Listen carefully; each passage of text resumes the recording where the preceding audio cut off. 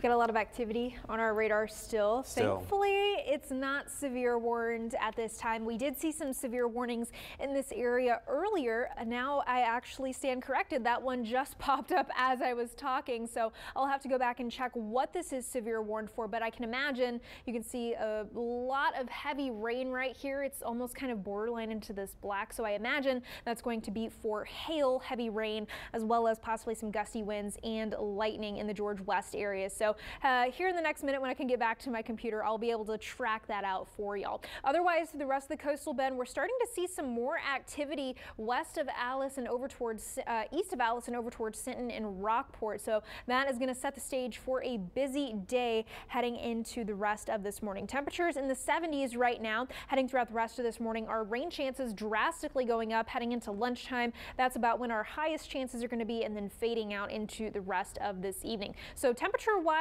and cloud wise, we are going to have more clouds in the earlier part of the day with lower temperatures compared to yesterday, but still warm. Temperatures in the upper 80s, feeling around 90 degrees. Here's what Futurecast is painting a picture of. You can see a lot of activity covering the radar into lunchtime and staying with us through the afternoon. Temperatures in the 80s, maybe a stray storm working across heading into this evening, and then this overnight into tomorrow morning, much calmer, waking up very similar temperatures to what we did today, around 70 degrees, and then tomorrow afternoon with a lot more sunshine, high temperatures getting into the 90s. So if you're heading out to beach to bay, expect very warm temperatures. It's going to be pretty okay heading into the first leg or two of the race, but by the time we're wrapping up, temperatures in the 90s, feeling closer to 100. And that's not even the hottest we're going to get. High temperatures going back into the low to mid 90s, a couple different records being challenged over the next several days, with lots of humidity coming back into the coastal bend, meaning heat advisories are going to be likely heading into early next week. So we have a front that came through, and that is why we're seeing slightly cooler temperatures this morning.